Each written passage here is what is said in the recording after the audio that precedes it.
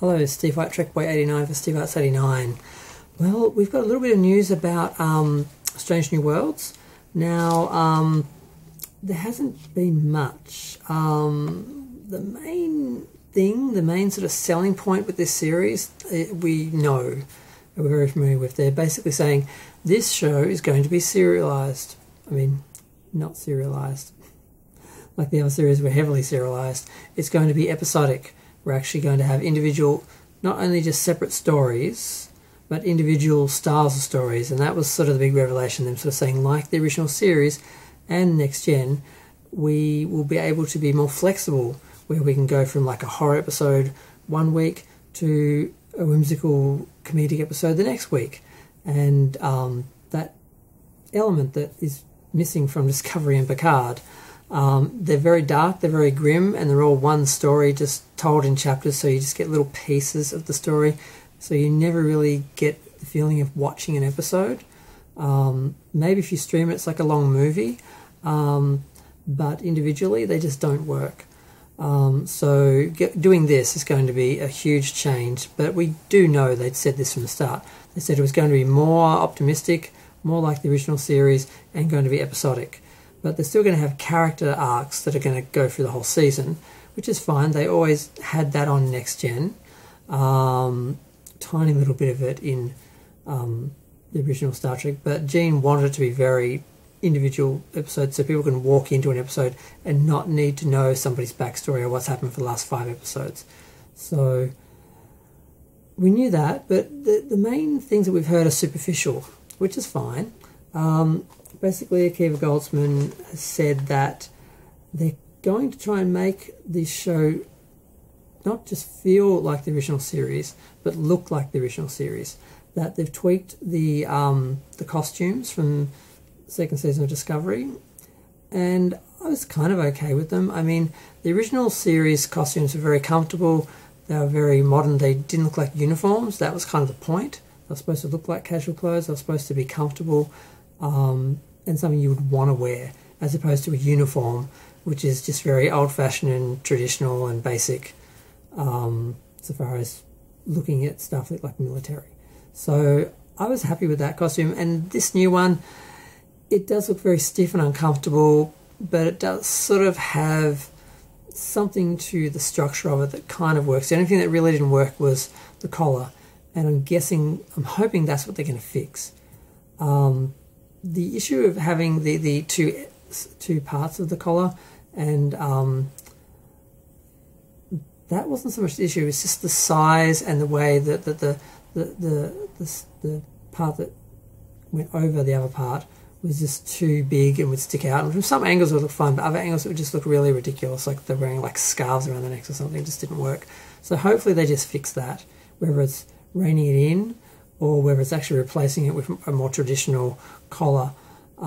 They may even go the route of the JJ films, where you have no collar on the actual shirt, but then you have an undershirt, which is what they did in those movies, and they also did that on the Axanar, the new Axanar costumes for the second and third parts, or depending on how you look at it, the fourth and fifth parts.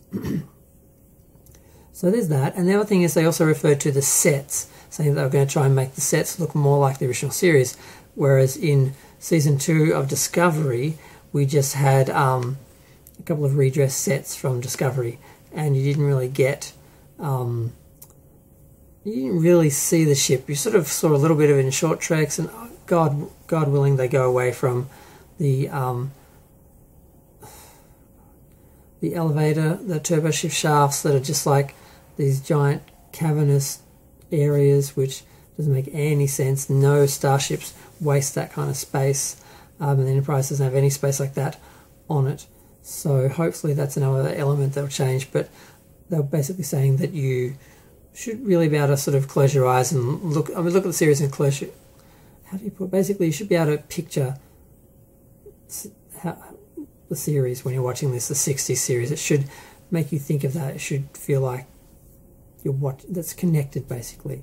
And the thing that gives me some faith with this is when you look at Batman Returns and Batman and Robin, they were very colourful, very bright, very strong visually, a bit over the top, but he wasn't afraid to make a strong image and a strong design and use colour, and these are things the original series did quite well. So I'm a little bit optimistic, and also I did just realise that Akiva Goldsman actually worked on Fringe, and I liked Fringe. I have every season. I have only watched the first season on DVD.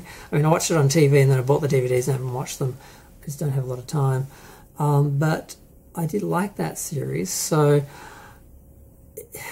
even though he worked on Picard, and he's still working on Picard as a showrunner, he's showrunning both of them, I would like to think they're capable of creating two very different shows with different feels, different energies, different formats, different storytelling. I would like to think they're capable of that. If this is just Picard, but you know, with individual stories, it's not going to work, because Picard doesn't look or feel like Star Trek, and this has to look and feel like Star Trek if they want people to respond to it like Star Trek, and Star Trek fans to respond to it like they would the other series, because they haven't responded too well to this, to Picard and Discovery. So I'm trying to be optimistic. I actually am optimistic about this series. I've had moments of imagining watching it and enjoying it, and the idea of reviewing it and not trashing it like Discovery and Picard, which I didn't try to trash any of them in my reviews, but I just had so many issues with the episodes that they just ended up being rants. So yes, I'm feeling optimistic, but we've only really heard very superficial comments like the costumes and the sets. They haven't really gone into any character elements, any of the overall story elements in the series. Is it the anxieties they're going to have, sort of, is this going to be like Picard and Discovery? It's going to have the same feel, the same look, same direction, everything like that. It's just going to be, you know, smaller stories, not one giant story in different chapters like they did the other two series.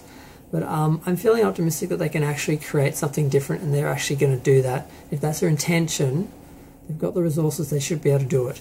And the idea that, well, the Discovery fans can watch Discovery and the original Star Trek fans can watch Strange New Worlds, that makes sense. The idea that they can actually cater to different audiences, because they've created this new audience with Discovery. It's not as big or as fanatical as the original series following. They don't buy merchandise, they don't support the show in a lot of ways, but they do exist, and just turning Discovery into the original series, or turning Discovery more like Next Gen or something to make fans happy, would have been a betrayal to Discovery and the fans of that and the people that watch the show. So I'm fine with them just making another series and making it different, rather than trying to change Discovery into something it's never going to be, which is Star Trek. So I'm very optimistic, I'm very hopeful. I don't know why I had such a bad experience with Discovery and Picard, but I just have faith that if they want to create something different, they can, and they will. And I don't see any point in telling people like me we're going to get Star Trek from Strange New Worlds and then handing us Picard or Discovery, because we didn't accept Picard or Discovery. We're certainly not going to be any more chance of us accepting it when we've actually been promised something different. So we'll see. There really wasn't much more news. They did talk a little bit about Picard as well, implying that they're going to allow Q to age so he can relate to Picard. Now, I can understand Q sort of allowing his human body to age, and something he goes in and out, and sort of studying it as sort of a creation of himself. That could work. I'm not sure how they're going to do it and what it's really going to mean, but they're saying that he's basically going to just understand Picard with aging, and there are elements of that in the script and that. So that's sort of interesting. I mean, it's kind of unavoidable. They couldn't really make him look 20 years younger, and he wouldn't age. But the character aged on the original series, original TNG series. If you look at, of course, Q from season 1 and season 7, he did look different. He did age. So the idea that he's going to allow his body to age seems to make sense to me. And that's the only really bit of news I felt we got from Picard. And I'm not going to go into that because it's really just really very basic. We haven't seen anything yet. We haven't seen any pictures. We haven't got any footage from Picard or, of course, Strange New Worlds. it's all coming. It's going to take a while, and we're just going to be patient, and hopefully we won't have the same experience we had with Discovery, where we were expecting Star Trek and we got something different, and then told we were wrong, and then told it was going to change, and then it did, but it didn't, and more of the same. And I'm kind of fine with that. I'm fine with Discovery existing if they acknowledge it's a different universe, and that they make other shows that, you know, are more like Star Trek for Star Trek fans, and they're catering for different elements of the fandom and sci-fi fandom in general. That kind of makes sense to me, so I'm not that bothered by it. As long as Strange New Worlds is good, I can cope. But yeah, I'm going to go. Feel free to share, like, comment, subscribe. Let me know what you think of the news and the likelihood of it being a very Star Trek show. I'm still choosing to be optimistic. Thanks, bye.